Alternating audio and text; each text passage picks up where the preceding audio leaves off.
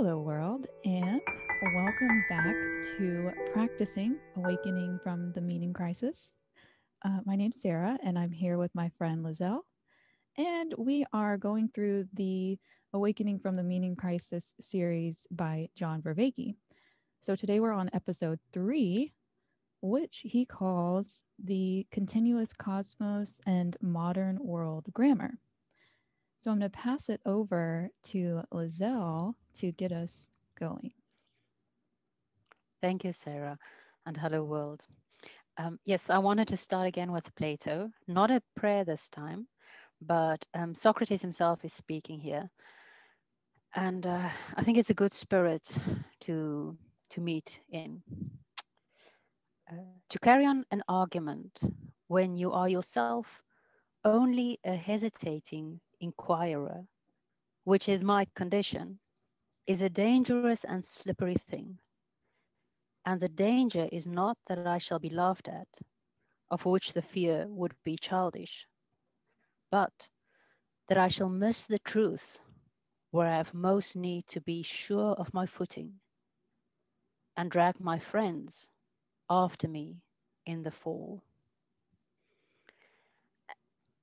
Now, Sarah, the previous recording, as soon as I started watching this third episode, I realized, oh my God, I got something wrong, which you got right.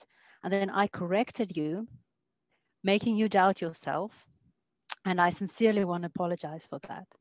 And then I refer specifically to the Neolithic period. I got the names confused, the Neolithic and the Upper Paleolithic period. Well, you were right. The Neolithic period is the time when agriculture started around 10,000 BC. And I was wrong because I thought we were referring to the Upper Paleolithic period, which was the one quite some time before that. So I just want to make my formal apology. And yes, and next time when I don't doubt yourself, like doubt yourself because we need to doubt ourselves, but not in comparison to me. Like, do, yeah. So that's Apology it. accepted. Thank you. Thank you. Yeah. I mean, with the similarities between the words, easy. And also, we were tripping up over that word anyway. So it's Yeah, nice to revisit it again. exactly. I can now pronounce it. Do you remember the first time I Yeah. couldn't pronounce it at all? And now I've made such a mess of it that now I can pronounce it. So Now it's stuck. yeah, you err, you learn. That's So right. I think, yeah, that's a really good lesson yeah, from it too. Yeah. yeah, Okay, so well that I mean takes us back where we've come from because in the first episode we were just kind of describing what the meaning crisis is and some items that go along with that like shamanism. And then we started on this venture through history and we were talking about upper Paleolithic, Neolithic, all these kinds of psychotechnologies that are being developed during those times. And now we seem to have landed ourselves in some part of history where we're considering the collective cosmos, like a lot of big there's a lot of big concepts in this particular episode. And so I think what John tries to do is break it up into first describing this difference between myth and what he means by myth, and then we move through how mythology kind of worked in different areas such as Israel, such as Greece, and then yes, he goes briefly into India. I think there's going to be even more of that in the next episode, but I had to stop. I had to. yeah, He's getting really good at the cliffhangers because you can tell there's this moment in any series that you're watching where you're like, okay, now I'm hooked. And yeah, I've hit it with the third episode. I think that was where I was like, no, I can't move on to the next episode because then I'm going to start blurring the lines of what's episode 4 and what's episode 3. So I did stop myself.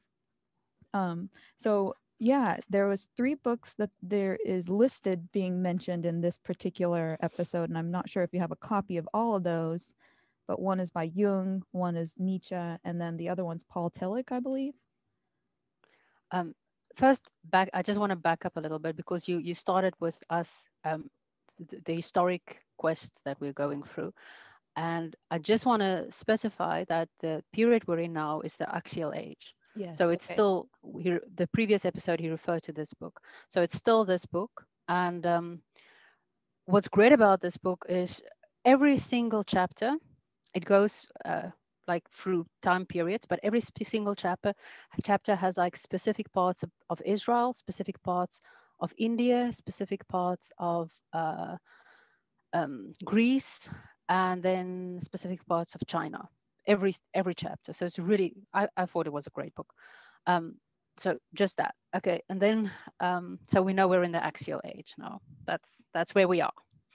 And yes, referring to the books, I have Jung's book in Dutch, Mm. as I have most of his books in Dutch. But this is a really good Man and His Symbols, which is the one he recommends, is a really good intro to Jung, actually, because it's not Jung himself. Some people say he's a bit difficult to read. I'm obsessed with Jung.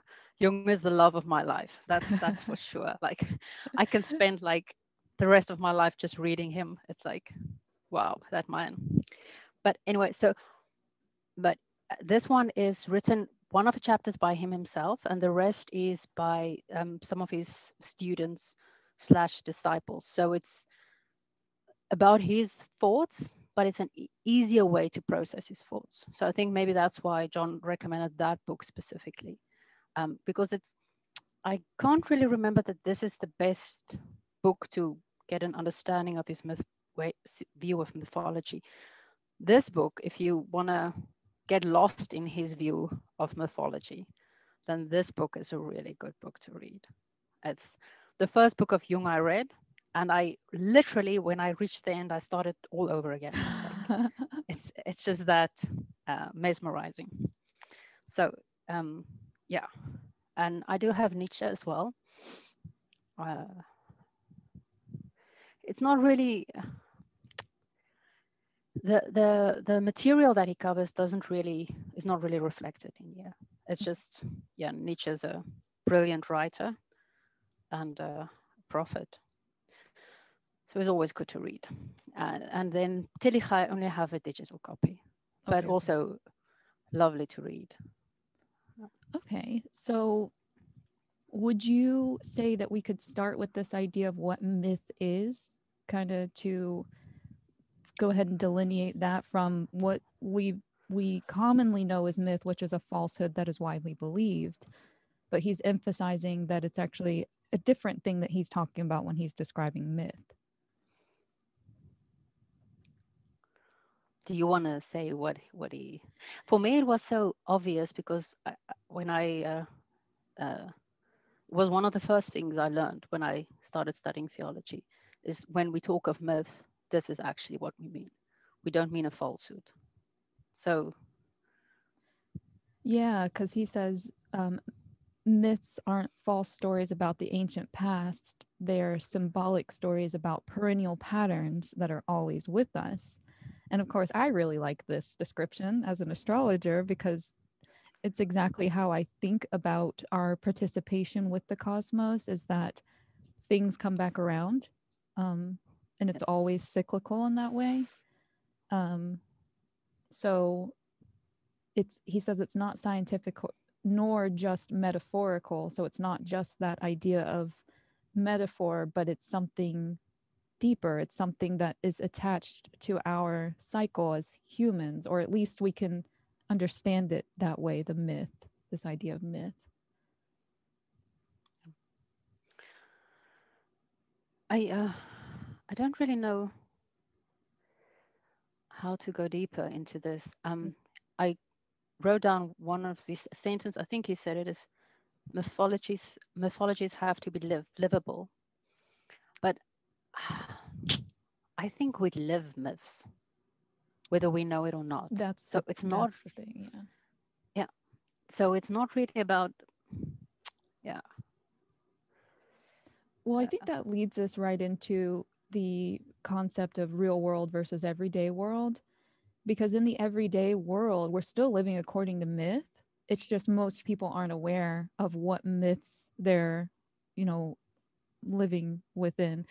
I'm just thinking about money first and foremost. This idea that money is actually the source of value in money. So it's like actually the valuable part of money is that it's agreed upon that you get to hold this wealth, based on how much of this you accumulate there, but there's no attachment to that money being actually valuable. So for in the case of an expensive meal, sometimes it's even less food that you're getting with an expensive meal, but there's this whole presentation, and maybe it doesn't even taste that good, but there's this price tag put on it.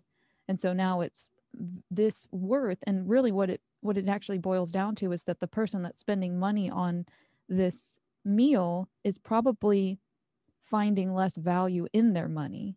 So their money is actually less valuable. They can just spend it, haphazardly. It doesn't matter. I don't have to, of course, they're probably keeping accounting and things like that. But as far as an expense, food isn't really that high up. Whereas somebody that doesn't have any money or has little money and needs food, they're going to find great value in $5 getting them, a burger or something like that. So there is just a case where the value is actually different for the money. And so I'm getting to this idea of our money being a myth that we kind of believe in to live an everyday life. It's like, I need to go out into the world and make money in order to survive, when actually you really just need shelter, food, and some water to survive. So, Money is complicated, I think. yeah. So I hesitate to, but I see what you mean. I see what you mean. Uh, but yeah, when I say we live myths, I think more of like a lot of people make a lot about Freud having absolutely lived the, I don't know how to pronounce it, the Oedipus complex. Oh, okay. Like, so he lived that myth. That's why it probably was to him, that was what everything was about.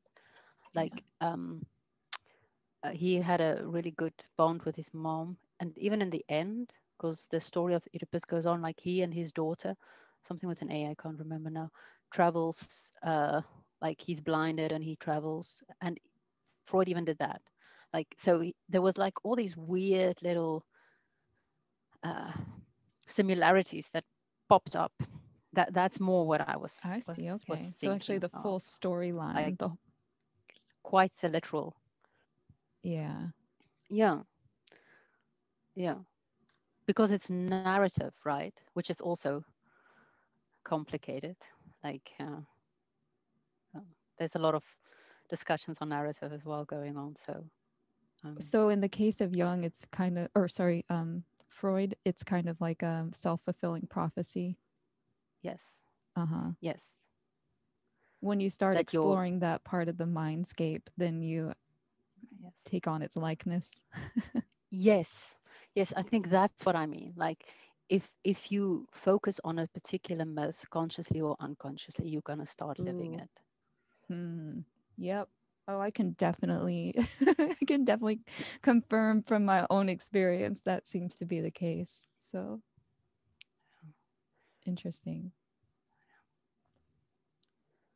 Um, and I just wanted to add that this idea of the everyday mind he kept saying was the untrained mind. And so in that I guess mindscape, there's a lot of illusion, violence, and chaos in this kind of everyday untrained mind, the everyday world untrained mind. And I don't know that he was saying this, but it seems like in the mythical mind, um, maybe there's an attachment to the natural cycles, and therefore it's less chaotic because it's kind of going with the flow of the plot. Yeah, I think maybe we should, because the whole series is about how in the axial age it changed from this continuous cosmos view where we were part of the cosmos and we were playing our part and it was all about power, The word mana came to mind, but I don't know if that's relevant. It's an ancient word for power, and how there's a limited amount of mana. That's what I was taught. A limited amount of power in this cosmos, and we need to then perform rituals to get as much of that as we can, but also keep in mind that other people also need that for their survival, and the universe, everything needs that. So it's about keeping a balance. Um, and then how the axial age, um, they started to separate this world and the other world, the two worlds mythology. And I think what's important for the idea of mythology in understanding that is it's a way of seeing patterns. And that's why when we call it the two worlds mythology, it was their way of seeing the patterns of reality. And they noticed that there are things in the natural world which are actually not the really real. So there must be a supernatural world where the really real is. And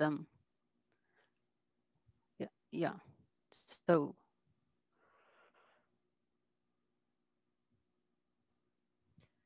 It's interesting because pre-axial, what I have for the notes is that the gods are tied to a particular function. So it's like you have a god of knitting, or all the predetermined, yeah, purposes, I guess, that the gods serve.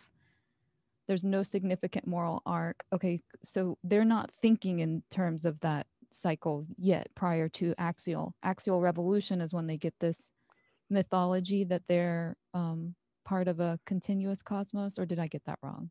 no, quite the opposite way. Okay. So before the axial revolution, humanity experienced itself as part of this world, and the gods were just like a higher version of themselves. That's why they could be someone in between, the pharaoh, which is Mm-hmm. kind of and human and god. So um, because it was just different, some had more power than others, and the ones with the more power were the gods, the most power were the gods, and then the lesser ones were like divine, also kind of divine. So that was Egypt. So because that's easy, because Egypt was the big empire before the actual age, before the collapse, which last time we talked about the collapse of the Bronze Age collapse, and Egypt was the big one. So then, because we know it, that the pharaohs were like considered gods, so it's then easy to remember it by that analogy or that example. So and then yeah, the separation occurred at the actual Okay, age, that okay. they were like, no, we're not actually part of this. What we see around us is not what it's really about. This is, there's something that we're strangers actually in this world. We don't belong here. Our true selves belong somewhere else. Our souls belongs on a higher plane, and things like that, which we rejected, which is good. But the problem is, which John then emphasizes, there was so many awesome things that grew from the religions of the axial age, that we want to keep those things. So Yeah. how do we keep those things without keeping this two worlds mythology? Because we don't want the two worlds mythology, because the two worlds mythology tells us like, uh, it's the two worlds mythology that gave us this disrespect for nature, Mm-hmm. because this is just like, an illusion anyway, Maya. It's Yeah. not real, so we can do with it what we want to. Um, but yeah, so we don't want that, but we want the self transcendence that was inspired. Because remember, we talked about the axial religions that were like the focus was on like, you actually have responsibility for what happens to you. Um, so that's a good thing, which we want to keep. And this desire to better ourselves, to yeah, I I actually was thinking of the whole thing that we ladies spoke about. Like, why can't that be enough? Why do we have to self transcend? Why can't we just strive for greater wholeness? Because that seems to me, at least, a good way to get out of the whole uh, need for two worlds. Yeah. I don't know. Yeah, I wrote down that same quote of how do we salvage the ability to cultivate wisdom when we can no longer use the mythology that it was born in. So yeah, that separation of that self-transcendent world from, I guess, this physical world that we can name things in. I think I'm blurring here this combination of Buddhism and cognitive science, and then I'm coming from a biology perspective. My perspective is built around these principles of biology, and so I see a world in which we name things, and that world was something I could understand. Even evolution, the process of evolution, how all of this happens. There's ways in which it can make sense. It's not, you know, well, it is fact. It's hard because it's like those are names that were given to it by us, the different species of different things. But the reason that I'm so interested in philosophy is because there is that part of this real world that's philosophical, that is not physical, it's not tangible. So that's interesting. That was interesting to me that John said that the scientific worldview is returning us to the continuous cosmos. It is the reason that we have that kind of perspective of, well, none of this matters. It's no longer something like, I think that there's this perspective that morality doesn't really matter, because the biology is just going to continue. And if I'm like an individual being, then what I'm seeking is pleasure. And so maybe pleasure takes precedence over everything else because it doesn't matter. I'm just going to die anyway. I'm going to live out this life. And if I can just, you know, live as long as possible, for instance, that's something that science seems to want to do, is extend our lives and make it to where we live longer. Which And was a pre-axial age thing, like live long and prosper, yeah, like the that thing. Vulcan. Yeah. Yeah, and it's not like that. I can tell you with grandparents that are 82 that, are recovering from a cold right now and also take an assload of pills every day to just keep themselves going. It's not, that's not it. The No, biology, continuing the biology, extending the biological life is not that promised land. no, yeah. Well said. Well said. So we we moved through the axial revolution to really describe the idea of self-transcendence, right? That's kind of one of those things in the axial revolution that they're coming to terms with, I guess, is that they can transcend the self, the physical realm. And did you have? Well, if there's like a lower level and a higher level, then you want to move from the lower level to the higher level. And that is then their self-transcendence. And the problem now is we don't believe anymore that there's a lower level and a higher level. But we still want that self-transcendence. But what do we mean? It makes sense what they mean in their words, but what do we mean when we say that?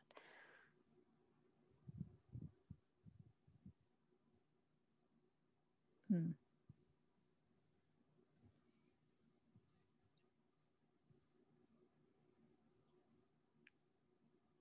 Yeah, because we have this pesky science in the way. Which we both love. Which and that's the dilemma. It's I don't know, there just seems to be a different um a way that science could work with mythology, because as somebody that looks into the celestial rotations and things like that and relates them to my physical life. When John says what we can't live in this mythos anymore, I'm like, but why? I can. I'm okay with that. Yeah. I think I have this understanding for myself that it's bringing play back into my life to participate and allow this co-creation to exist within me. So taking those stories and um, using them for my own purposes, or taking on the likeness of a deity, even though it doesn't logically make sense why that would do anything for me, it's allowing pathways to continue to exist.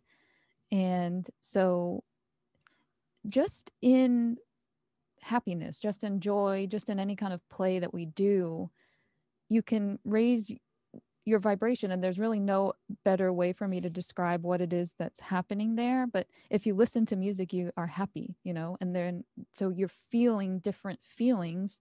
There's different hormones being released in your body. So somehow in that act of saying, I'm going to play pretend, my niece will do this a lot. She'll say, let's play pretend that this is happening, and it makes it real. Like, now, okay, action, the play has begun. And so now we're in this world where she's taking me to a shopping mall with the Barbies or whatever.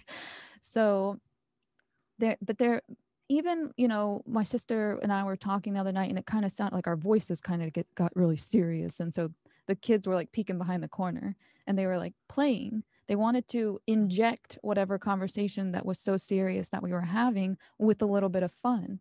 They wanted, to bring that back into the discussion. And my sister said that's what they were doing. They recognized that our voices sounded really stern, and so we needed some play, in the moment. So I'm not really sure where I was going with that, but I know exactly where okay. you were going. That basically what you were describing here was how to live in the continuous cosmos. Because you Mm-hmm. said like, yeah, it's not real when I take on the role, when I take on uh, do the clothing and take on the role of the goddess. Like, what am I actually doing? But in the continuous cosmos, you actually, because she's full of power, so what you're doing is you're uh, taking on some of her power and hence enhancing yourself or growing more powerful than that. So before you started speaking, I was thinking like, I do think both of us kind of intuitively have a way of living in both of these, the continuous cosmos and the two world mythologies. But I, for the life of me, I don't know how to explain it in words. I I'm feeling that same sense of struggle of like we've gone through history together with the past two episodes, and that was much simpler to describe. Yes. But because Yeah. this is so intuitively natural for us to just Yes. exist in the Yeah. two In world, both. Yeah. it doesn't seem that impossible. It's almost just like, come on, guys, we got the answer. All we got to I do know. is play pretend sometimes. Which is actually one of the answers that John would also give. The imaginal, like he calls it the imaginal, to play pretend sometimes. And it's one of, spoiler alert, one of the prophets of the meaning crisis, which John refers to at the end, is, like I told you last time when we referred to him briefly. I don't know how to pronounce his name correctly. He's French. Henry Corbin, Corbin. It Uh, gets tough this with was all the R's and French. when you see it, it's very simple. But every time I hear it differently. So Mhm. now I'm just very confused. So, but but yeah. So it is actually one of the answers, the imaginal, that will come eventually. So So scientific.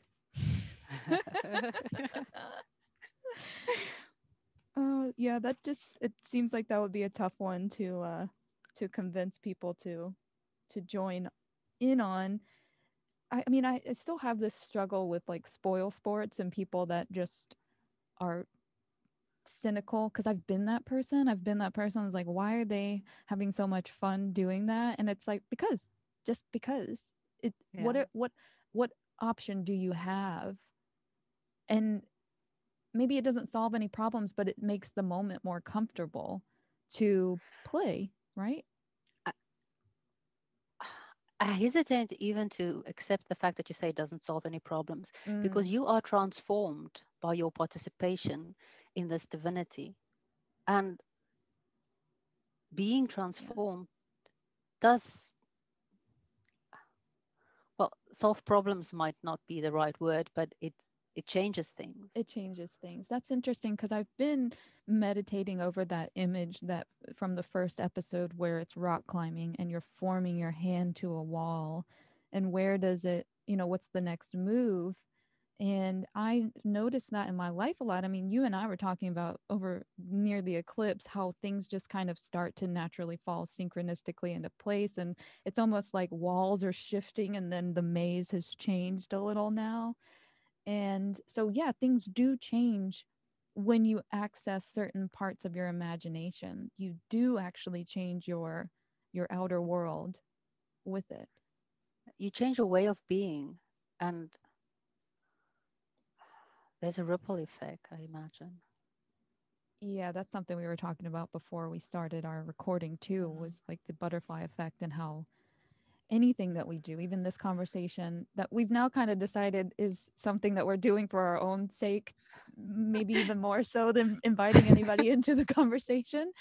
Just like kind of, that whole second order, like being able to observe our thoughts after the fact. This is something that we can revisit and see where our mind was in a certain point.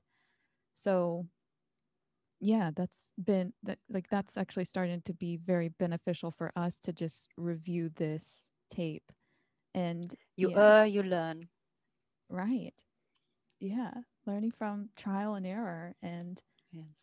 well, when we do this, maybe nobody listens to it, and maybe it's just us reconnecting certain places in our own mind, or connecting with certain parts of your mind and my mind together, and through your mind I'm connecting with parts of John's mind, and through John's mind we're connecting with parts of, ancient philosophical, A shitload of people's a mind shitload of through John's people. mind. If we can believe that there are 8 degrees to Kevin Bacon, whatever, then certainly there's some kind of cosmic effect that we're having by just having the conversation, opening up this pathway for somebody else to glean some sort of message for themselves. Because I know a lot of people, and I used to be one of those people that just listens to podcasts in the background. There's just a conversation happening in the background, and subconsciously it's programming me to pick up on different things. This even happened, it's happened for me quite a few times actually. Joe Rogan was one of the first podcasts that I listened to. I found Jordan Peterson through him. I found probably John Vervaeke through him. Just in the process of being a avid podcast listener, and Yeah. that came from being somebody that listened to the news a lot. So the news cycle began as my internal um, dialogue. Then it was podcasters, people that are tripping on DMT and going all kinds of places. And then it becomes very targeted podcasts like Brett and Heather talking about the pandemic response and, people responding to crisis in that way. And even with Clubhouse, when Clubhouse came out, there was a collective mind hive around solving problems that was so ecstatic and sporadic and inventive and just like little bees buzzing around each other and just having conversations. It was crazy. And I needed to be in the moment, the very moment that things were being discussed. I felt like I was observing the Avengers or something, having like a conference, and I just got to be there because there was a lot of, I mean, Lex Friedman's in there just having a discussion randomly, and you get to be a part of it. So there was a lot of discussions happening. And now what I'm doing is, okay, now I'm going to participate in that and see what that opens up. Not just, I mean, particularly for me, but maybe for everybody. Ooh, I like this word. Can you read it? Oh, Kairos. is it the Is it the right way It around, is. or is Yeah, I it? don't know if it's Oh, showing cool. mirror on your side, but Oh, it's yeah, written correctly here. cool. Yes, I just Just know having a to. few Greek letters, and it just so happens But that this I is know, easy. It looks, yeah, it looks like. except that P. Yeah. Yeah. But Yeah. that came to mind because you said you had to be there. That like things were buzzing, things were happening, things were. We are most definitely living through a kairos, and I think that's what you picked up in the hive. That like need also then to be part of that. Uh-huh. Like so, this kairos is very interesting. Like I said, we are definitely living in a kairos, and I heard John say that, and especially I think in his conversations with Jordan Hall. I'm not sure, but I think I heard it there, and it kind of confused me because and when we get to the psychotechnologies in Israel, we will focus more on how it was originally meant, and that was the way I was trained. Like I'm a Calvinistic. Uh, I was a Calvinistic Christian, and I was trained in Kairos is about well, eventually it's about the Christ, but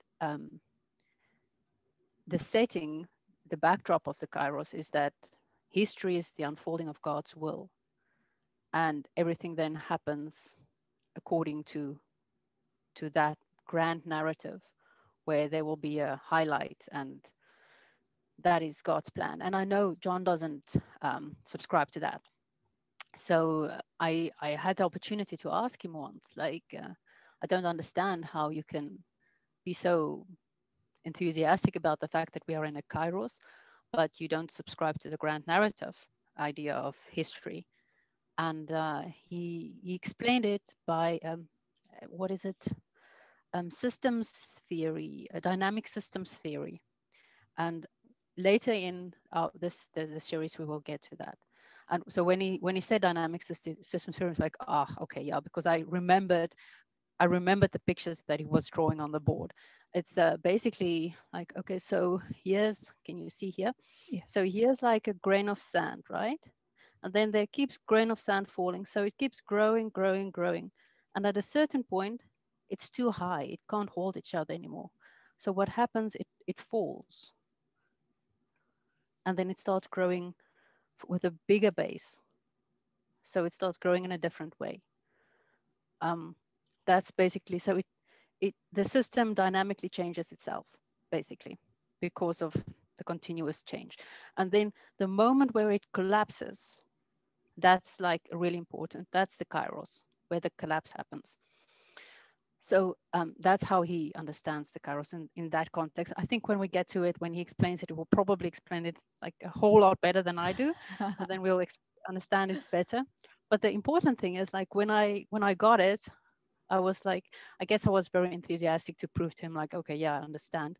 So I was like, yeah, no, it's cool, I get it now. And he was like, no, there's there's there's an important part that I want to say. So let me say another thing. And then he told me, and because he also has a preacher side towards him, it's not only Jordan Peterson that has the preacher side.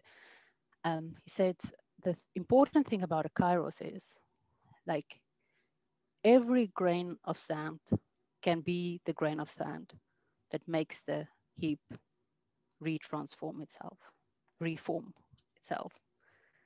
So you might be that grain of sand. I might be that grain of sand. And that is why, especially in a kairos, our actions matter. It really matters. So I thought that was beautiful. And I just wanted Yeah. to share that. It reminds me of Jenga now. The Jenga. game Oh, where you yeah. stack and then you got to pull Yeah. one out, and it's going to be, there could be just one that makes the whole thing tumble over. Yeah. But the beautiful thing of this dynamic system theory is that it doesn't just fall over; it starts growing again. Yeah, right. Yeah. So that's important. You don't want just something to collapse. Like we said last time, we don't want the Bronze Age collapse again. We Hmm. want it to start growing again. So Yeah, yeah. It's reminding me a lot of biology, um, just in that when something, when an adaptation maybe fails, well, you can get a bottleneck effect where now all species have to uh, pull from this same small genetic pool. There's not as much variability. You need Mhm. a you need a gene pool that has a lot of different genes in it to pick from, as Mhm. opposed to something that's very specialized, something that's for a particular purpose. Um, and what we know about evolution is that it's very resourceful and it can, from a collapse, from something going wrong. I mean, we were talking about this with the mammals. When everything on the Mhm. planet was destroyed, the mammals go underground and then they start Yeah. to When uh, the big things were destroyed, yeah, there were room yeah, for the so little things. the Yeah. little things thrive in Yeah. an environment that's kind of abundant for them, because Yeah. now there's all this stuff that's not getting eaten that they can eat. Yeah. Yeah. Yeah. Okay, so our Kairos discussion here, we wanted that to lead us into that Israel Hebrew kind of where biblical grammar comes from, like what how that realm of thinking led us to thinking how we do now. I was Yeah. That was the impression that I got from where we're going with that. Yeah. Yeah. Two things important, like this, the way they wrote. No, that is important when we get to the Greeks. Forget slash. Scratch that. No, no. Thinking in a narrative is important here. Mm-hmm. Because there was that idea of, I guess, Yeah, being the the round. circle. There we, yeah, There we go. and Okay, now so it's whoop. that's us as a continuous cosmos, but what the Hebrew kind of mindscape led us to realize is that we have a plot line, and it could be like based on progress. From what I understood, this is like the deity of progress, the Israel god. Well, he was actually the deity of war, Yahweh, but but yes, Well, it's like he was the God with whom we could unite so that there could be progress. It's basically the story that I just referred to with John. Like we discovered at that point our actions matter. yeah, because we could be that grain of sand Yes.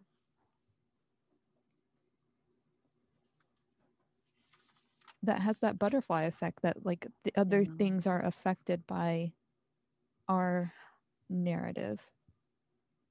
Yeah. I love the words ongoing creation and God of the open future. That Yeah, really God of the jumped open out of me. future. That really jumped out of me. Oh, and another thing he said, like, at some level that your life doesn't unfold like a movie. Yeah. One of my favorite movies, which is like Don't Tell John because it's the ultimate romantic comedy, is has a quote in the movie. Life's not like it is in the movies, right? Though from day one, everyone conspires to tell you that it is. But it's an awesome movie. But it's super romantic and super based on destiny and you know bumping into a guy and then he's the one type of thing, which John really frowns at. Like, Yeah. Well, I'm thinking of one of my favorite movies, which is Stranger Than Fiction, with Maggie Gyllenhaal and Will Ferrell. And Will Ferrell, his whole life is being narrated, but it's inside his head. oh, cool. It's so great. It's a great movie too, but a similar kind of rom com where he's her IRS agent and he's going through her um, paperwork. She doesn't like him. Anyway, it's a great one too. But similar in that I guess they're playing with that idea. They're joking about how life isn't narrated in that way. It's not. Yes, it's the same Yeah, idea indeed. Yeah, like life is not like it is in the movies, and yeah. yet, But we can make it that way. at least for certain periods, at Yeah, least for certain periods. yeah. I mean, well, that's kind of one of the things that you recognize when you do live cyclically, when you do recognize the cycles of nature, is that there's a time to kind of jump into action, and then there's also a time to wait there has to be that climax build. It can't just be climax, climax, climax. And I think, that's the way that we kind of live, is that we need that excitement every moment. It's always got to come to this crescendo point, and then, new things will come about from that. Um, at I least in wonder my if that, yeah, I wonder if that is one of the, because he says, like, we have no idea how strongly we're influenced by this new way of looking at the world. I wonder if that is what you just said, like, we need that, if that is because of what happened here. It's very possible. Like, we feel we need all these uh, highlights in our lives, hmm um, because we have been exposed. So we've been drenched in this way of looking at history and hence at our own lives. I was thinking something very kind of similar, with dreams, and like how easy it is to visualize dreams that are far beyond what's possible, I guess you could say, for me, versus like my grandparents looking at magazines back in the 40s, 50s. The realm of possibility was just closed in a little more. And from that, like their experience just seemed to be a lot different. I don't know how. I mean, they're completely fine with stagnation in between events happening in life. They still Mm, remember life in this eventful kind of way, where there's certain things that they mm, talk about all the time. There's certain stories that they'll reiterate, mm, and those are kind of timestamps for them. And for my life, yeah, I mean, I grew up in an era where you have every movie, you've got every show, and there's, I mean, it's kind of like porn in that we're just so drenched in this idea of that progress, you know, yeah, things yeah, will get better, things are going to be better, or yeah, there's, I've even thought about myself in this way to kind of help me psychologically, that this is kind of the part of the movie montage where it's the music and things are happening really quickly in the movie, but I'm living in that part of the movie where not a lot's happening, and it's kind of, during that movie montage, the person's either like working out really hard, or they're just trying to like make something happen, when then you finally cut back to the movie and things are starting to pick up for them. yeah. So I'm living the I part of the think movie that's off screen. I think in a sense it is a great way to think of life, like, because the progress is uh, at a certain point John asked, like, are you living up to your potential? And that is that, right? Are we progressing?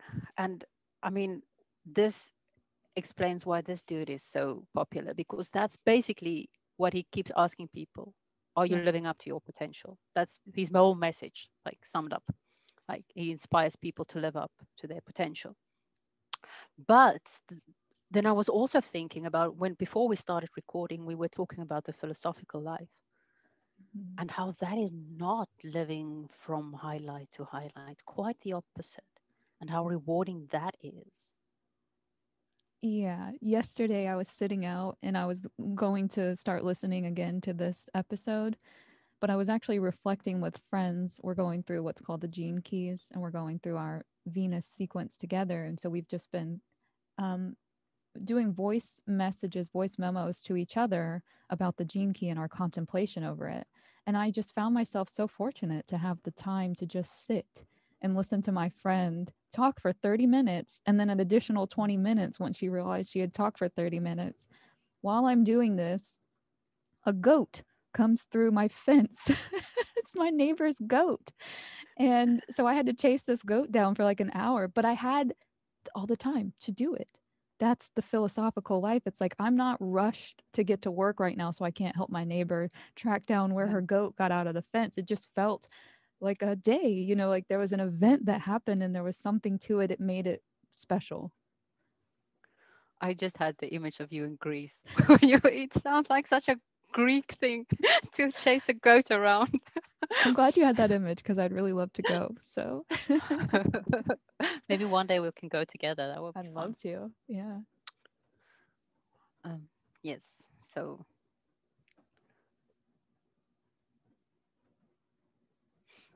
Yeah, so not so a that is where bad. the Kairos idea come from. Okay. Then the highlight in the story. Yeah. Sorry, what were you gonna say? Well, because that's exactly what we were going with the Israel um, leg of this conversation, which is we know that life doesn't unfold like a movie, but we love for that big turning point or the Kairos. Like we thrive on that. The way you just spoke about how exciting it was to be part of that hive. That's Yeah. that. That's that. Oh, another thing that I see that I wrote down, which we do have to talk about because it's just awesome, is da'af, Yeah, he kept knowing. saying this. Okay, is this like a Hebrew word? Yes. Okay. I looked it up. I don't know how to spell it in Hebrew, but I looked it up. Can you still see? No. Yeah. Oh, not okay. The,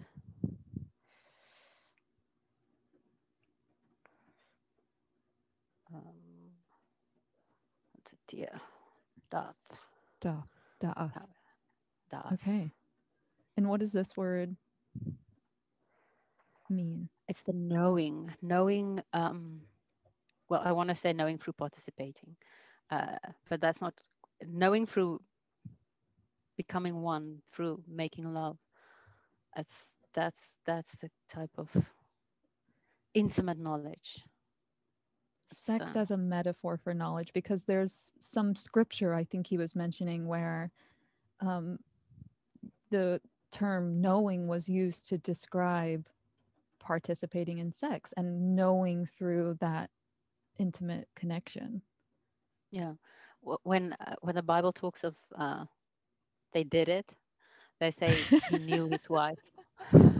He knew her. He knew her.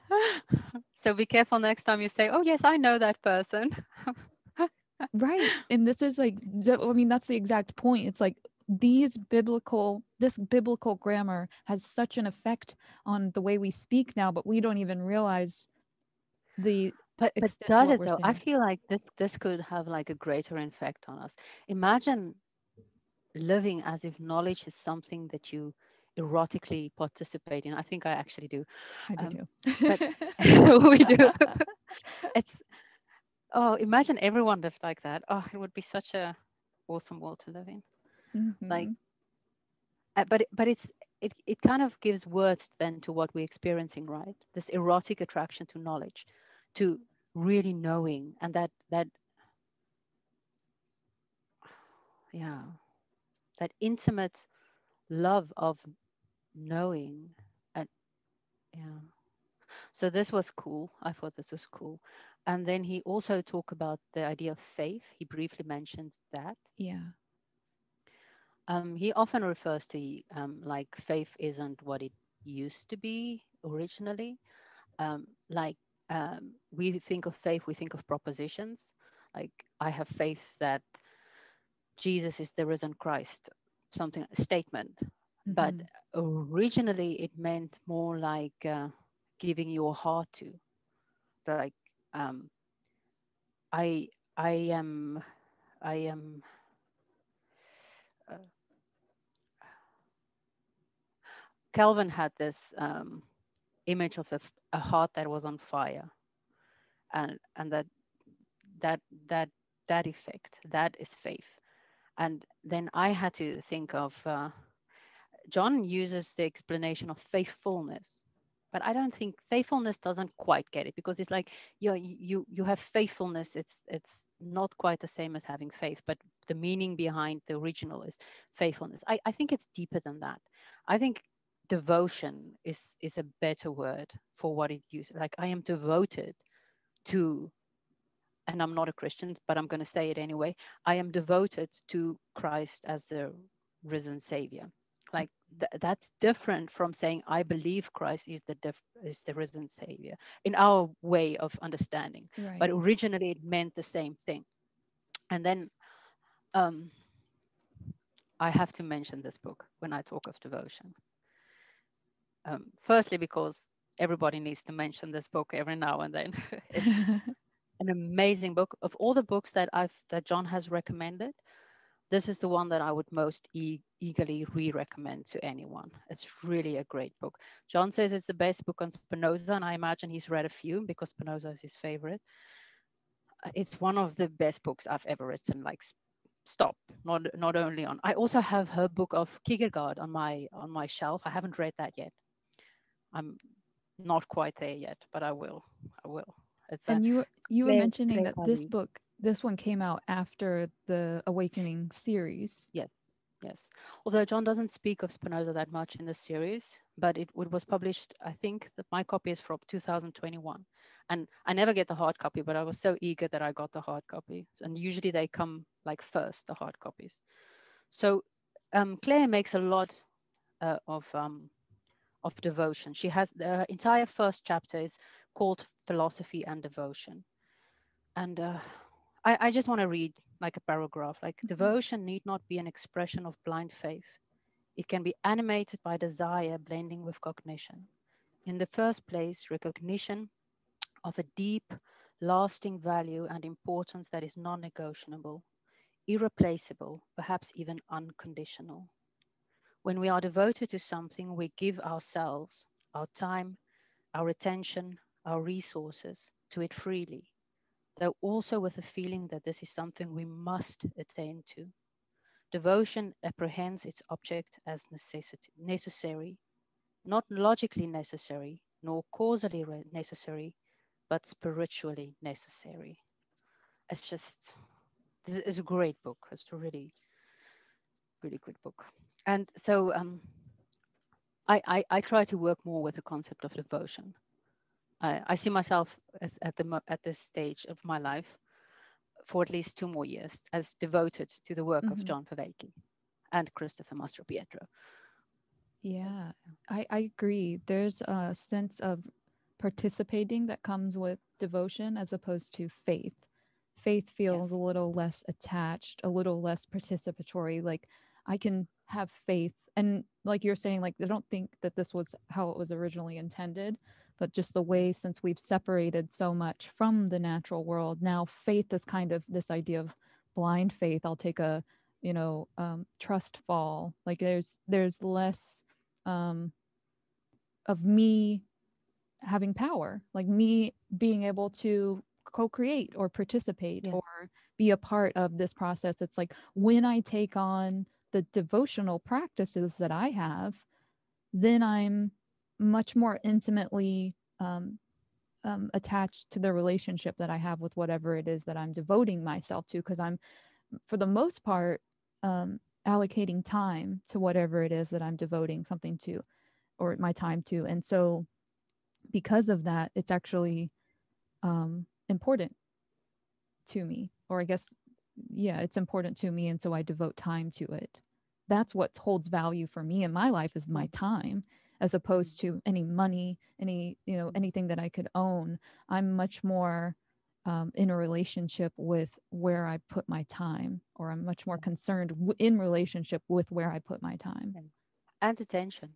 I Yeah. don't think we always appreciate how expensive attention is. Yeah. And so, and that then leads to this. A devotional way of knowing is a da'ath way of knowing. Well, and I mean, when we talk about, well, for me, I do meditation. And so meditation is that devotion to kind of making different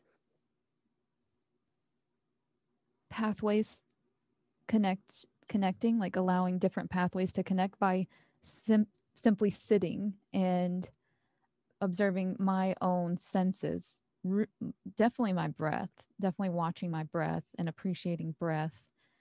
And also kind of allowing myself to recognize where sound's happening. That's at the site of the eardrum. So my brain is processing sound. So that's my devotion, the time that I take to do meditation. She actually, the other thing that I quote, but I can read the whole book, so let's not do that. It's about adapting new habits, or more precisely, practices, and how that indeed is an act of devotion.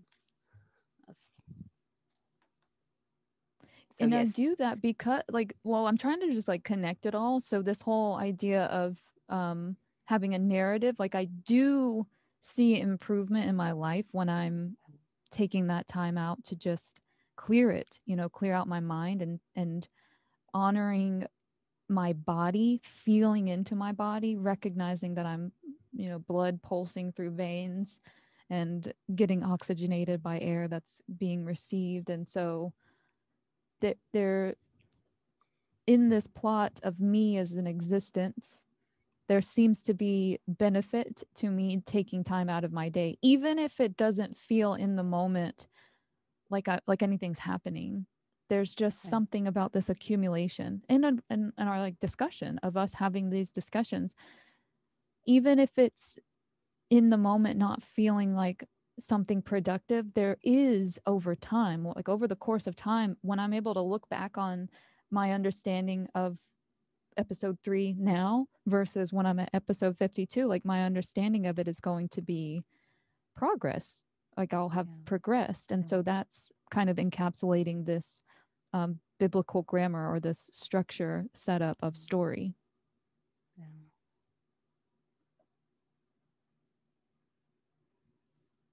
And I mean, I don't think he's implying that it's bad that we think that way. It's just not the whole truth. Yeah, right.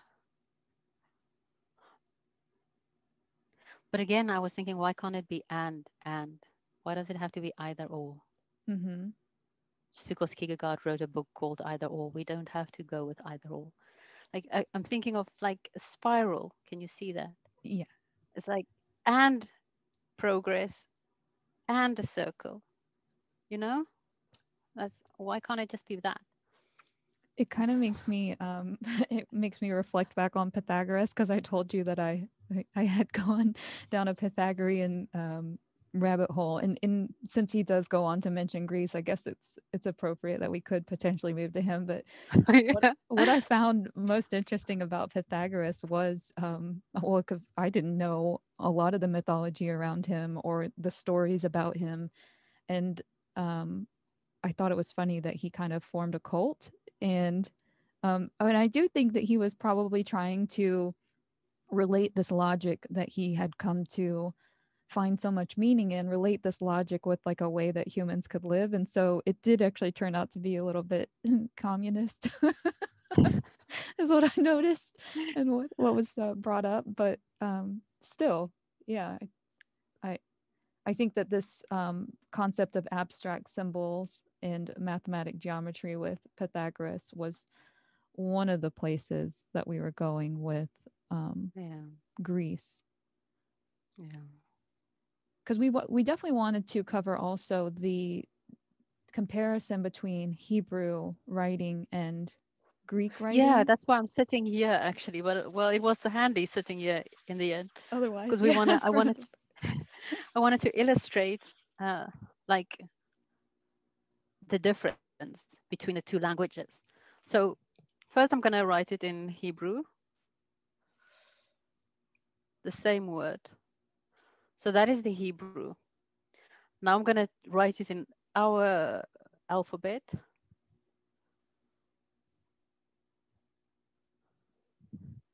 huh.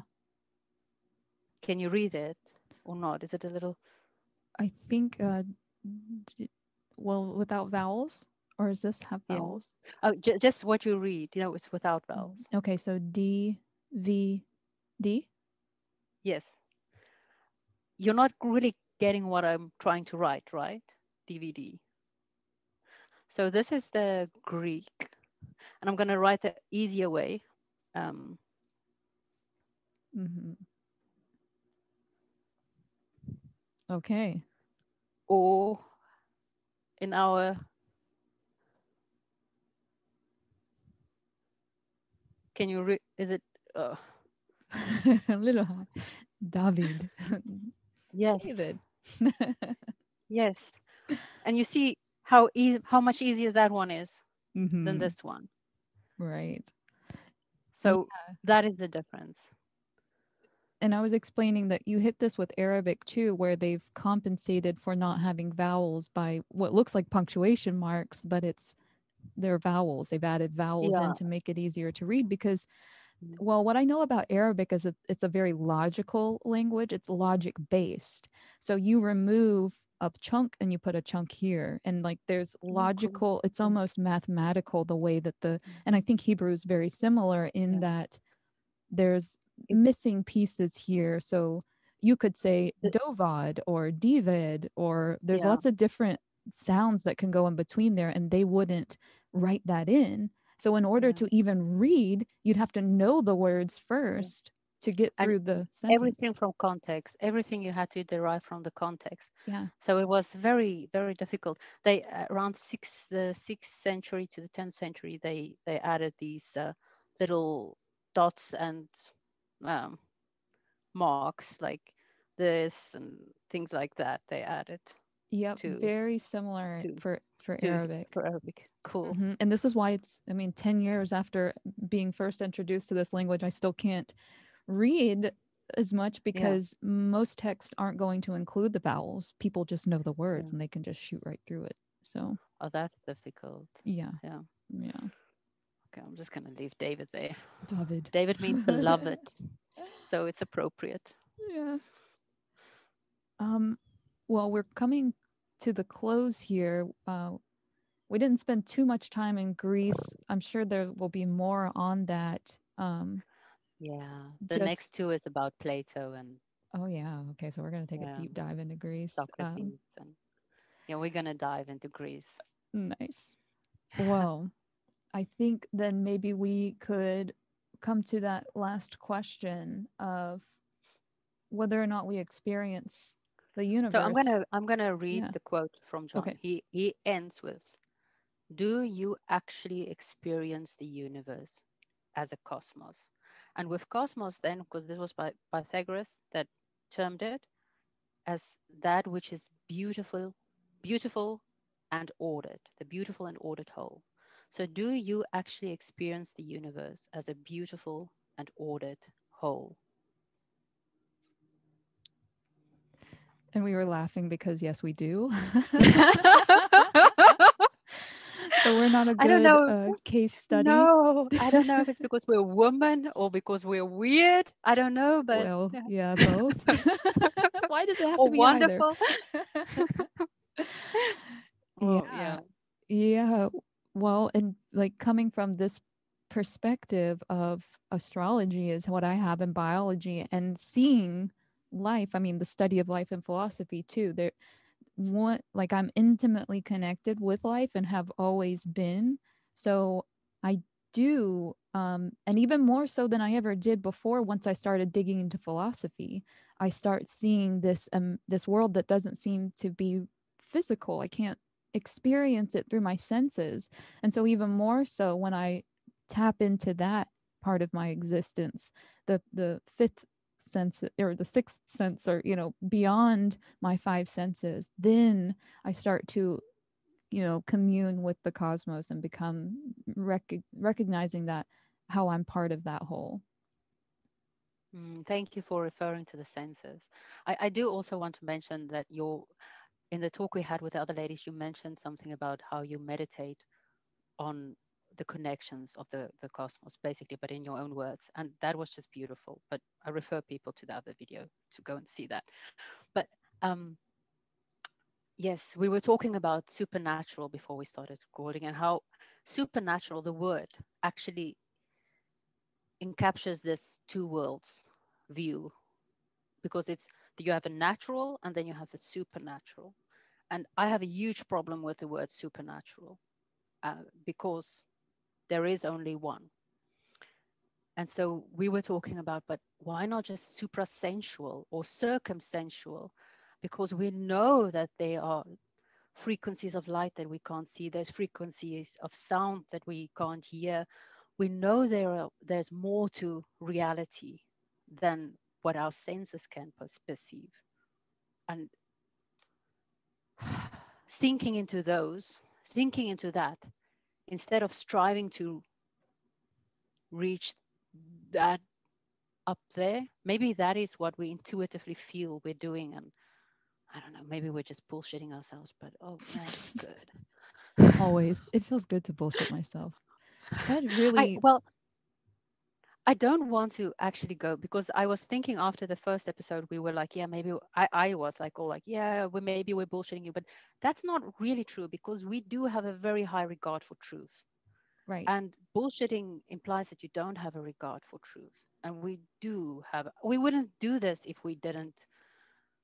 I think the ultimate thing I'm devoted to is truth. And Hmm. that's why I'm devoted to the work of John at the moment, because I feel that it can lead me to a better understanding of truth. So bullshit is mm, mm, not quite the right word. Like No, it could no, be I that we're agree. doing that, but definitely not on purpose. Well, who does? Well, yeah, that's true too.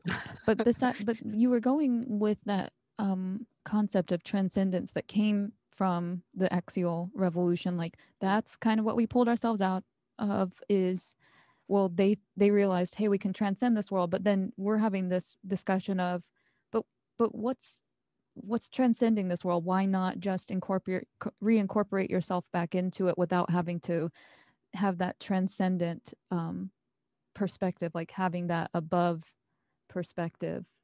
Um, Sink into the beauty of this world yeah, and expand your understanding of this world. That's a way to self transcend yourself, right? because just because things can be explained doesn't mean they're any less magical. Just because we can describe and name things, that doesn't make it any. And I think that does sometimes take the magic away when we're just like, that's that process, that's what that's called, or that's that animal, that's what that's called. And we lose the magic of wonder. And so if okay, we don't necessarily have to lose the wonder, we focus on that a little more. Focus on the It patterns and how synchronistic things can be in that way. it might take the magic away, but it doesn't take the wonder away. Mm, How wonderful it is. yeah, nice. Well, I think that's a really good bookmark or place to insert the bookmark until we And now return. we can go and watch the next episode. Yes, now I get to watch it. Yay. It's a rainy Saturday here too, so that Oh, really great. sounds like a really pleasant thing for me to do. It's a sign of the blessing of the gods rain. So it's a Mm. good day too. Well, we appreciate you joining us along for this wild ride of a conversation, going over our interaction and our connection with the cosmos. So we'll be back in a couple weeks to go over episode 4, and we hope that you'll join us. Thank you.